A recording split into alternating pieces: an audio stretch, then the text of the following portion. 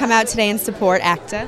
I think it's fantastic to support Aussies in cinema and TV, and it's where I want to see myself and what I want to be doing, and I've got some friends in town, so yeah, Aussies are really, really popular here right now.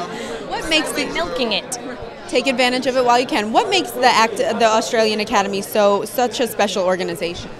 I just think it's great for our country to be having their own event and celebrating everybody in cinema and film, and that's all I'm here to do, really. So. And is it important for you to have a strong Aussie community here in Los Angeles?